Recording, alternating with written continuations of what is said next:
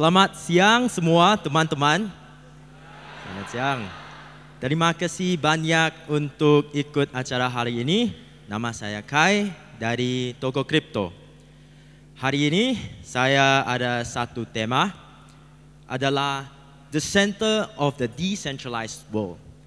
We've been hearing a lot about blockchain and decentralized for today, but I want to talk a bit more about this. Jadi, for the next 15 minutes, saya akan share apa berarti untuk tema ini. Pertama, saya introduksi saya. Saya orang berasal Singapura, sekarang tinggal di Jakarta untuk running Tokocrypto. Saya sudah selesai sekolah dari National University of Singapore dengan bachelor's with honors di mechanical engineering dengan minor in finance. During my days di universitas, I did a little startup di F&B, di online steamboat delivery, and this was way before GoFood was around. But that was then, yeah. Setelah selesai universitas, saya ikut London-based multinational company Technip FNC sebagai management trainee untuk scholarship requirement. And the important thing is, di tahun 2015, I was first introduced to Ethereum oleh close friend of mine. Dia adalah co-founder Digix Global, which does asset-backed tokens, and they have DGX tokens, where one DGX token adalah 1 gram of gold. Bisa cek Tokocrypto Exchange kalau mau beli ya. Jadi, apa itu Tokocrypto? Tokocrypto adalah asset crypto exchange di Indonesia. Ada headquarters di Jakarta dan ada regional office di Bandung, Malang, and of course, Yogyakarta. Tokocrypto focuses on making the exchange easy to use, yang mudah, whereby the user onboarding process, including the know your customer process, is intuitive and user-friendly, and it's easy for users to submit and obtain approval to begin their investment journey. Tokocrypto is simple to use as it is made by asset crypto investors and traders untuk asset crypto investors and traders. Tokocrypto ada instant deposits, instant purchases, and instant satisfaction. Juga, Tokocrypto has strict and stringent security protocols with separation of funds between customers' assets, use of trusted and proven crypto wallets, and employs strict anti-fraud procedures. Sekarang, ini tim Tokocrypto di Jakarta. Kami masih growing dan masih hiring. So if you want, please feel free to send your CVs to us. Jadi, the question is, right?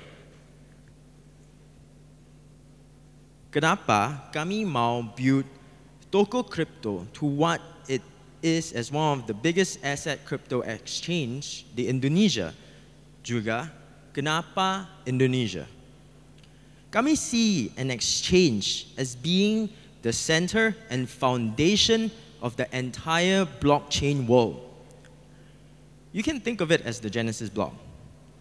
The reason why we think so is because at the current state that we are in, it is the only reason, it's the only way or the only platform whereby orang-orang bisa punya aset crypto, be it cryptocurrencies atau tokens, right?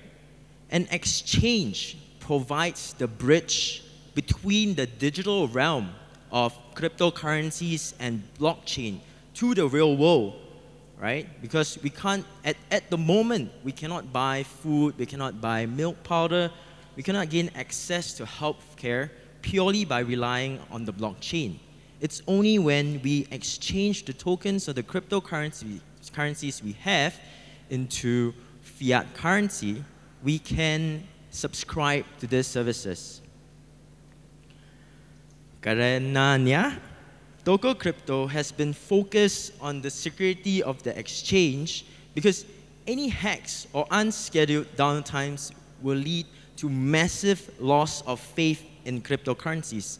I'm pretty sure everyone has heard of the hacks that has happened, Mt. Gox, CoinCheck, semua banyak hacks, yeah? And of course, all this will affect the prices of cryptocurrencies and tokens. We have pioneered the use of multi-signatured wallets in exchanges in Indonesia, whereby not only one key but two keys are required to unlock the crypto wallet, to gain access to the crypto wallet. Unscheduled downtime has been minimized to make sure that the sentiment of the crypto market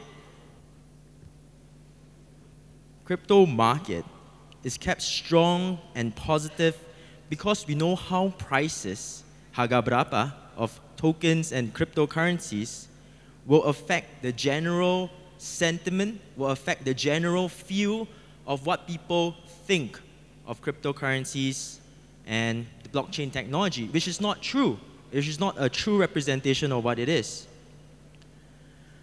Tokocrypto has also been very involved with the regulators, speaking very closely and working very closely with regulators like Bapepti in the drafting of the Bill of Regulations for asset crypto as a commodity. And I'm pretty sure this is a much welcome introduction into the crypto space. More regulations means, greater trust and confidence by the people in the technology.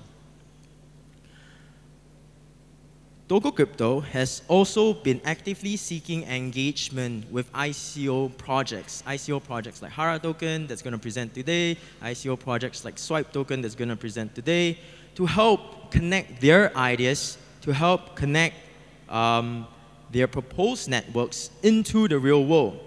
And Tokocrypto has come up with an extensive screening and analysis process on blockchain projects and has shared this criteria, same with Bapepti, and we hope that it will help in the formulation of the regulations to come.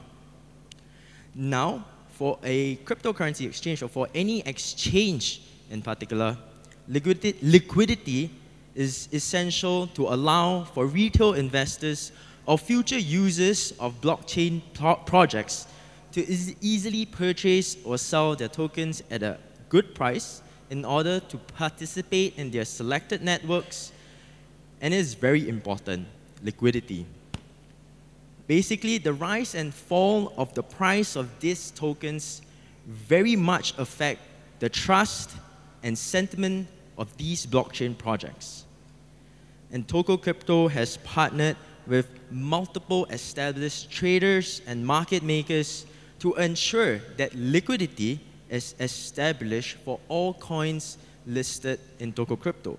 Because imagine one day if you wake up and you own a certain amount of coins of a certain project and you realize that, hey, I cannot use it anywhere. It's not utilizable at anywhere. I cannot exchange it into rupiah to buy the things that I want or buy the things that I need. And that's why liquidity is very, very important in an exchange. Sekarang, Indonesia punya 264 juta jumlah penduduk. However, a large proportion of the population still has no access to the financial systems that we know nowadays. Many are unbanked, many don't have access to the multiple financial instruments that we have, that all of us have today. Asset crypto is important as it provides an alternative to cash and grants access to the unbanked. Tokocrypto's current presence is very much centered in Jakarta, with most of the transactions and activity happening there. And next to this line is cities like Surabaya, Medan, Bandung, Makassar, Malang, Semarang, Yogyakarta, Depok, Palembang. And we are actively running events and campaigns and roadshows all around the places to help raise awareness of cryptocurrencies, to help raise adoption of blockchain technology. And we also have partnered up with multiple universities like Amicom, UMM, UPH, UI, Telkom, and many more to come. And we actively seek to partner up with these universities because the youths today, all of you here in the audience here today, are the future of cryptocurrency, of blockchain technology. Now, looking forward to the future of blockchain and cryptocurrencies, I mean, the whole of today we're talking about decentralizing. And of course, we in Tokocrypto recognize that there is a need to decentralize an exchange as well. And we are placing much emphasis and research into decentralizing Tokocrypto exchange. The reason why we can't do it now, because of the limitations that blockchain technology currently has. At the current state, we'll never be able to provide the same amount of liquidity for blockchain projects or for people to want to buy or to want to sell. The amount of time taken to perform a transaction will definitely not be able to accommodate mass adoption. But of course, all this will not happen overnight. And the event today is but one of the giant steps and leaps that everyone has to take towards the possibility of reaching that end goal. Research has to be made, education has to be maintained, and I would say it's the responsibility of everyone present today who has taken an interest, who has taken the time to come and attend today's session, to learn more and to help develop and grow the blockchain space and community. There are so many ways that all of us here can contribute to the space. It is not just about creating new ICOs, it's not just about raising funds, but it's also about educating ourselves of the technology and also the economics and social economics of this new and outstanding technology. Now, I've come to the end of my presentation, but firstly, I want to say, mohon maaf, saya masih belajar bahasa Indonesia. I hope my bahasa Indonesia today is still okay to understand. Thank you, terima kasih banyak. So, yeah, and with that, I've come to the end of my sharing session. So, yeah, thank you very much, guys.